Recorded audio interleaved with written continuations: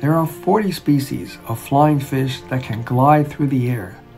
They live in the warm tropical waters in the Atlantic and Pacific Oceans. Flying fish eat mostly plankton and have an average length of about 10 inches. When larger fish want to eat them, they escape by launching themselves out of the water, allowing their fins to become wings.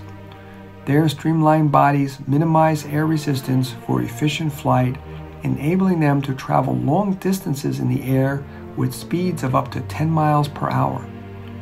When above the water, flying fish skillfully change direction in many ways to avoid large predatory birds.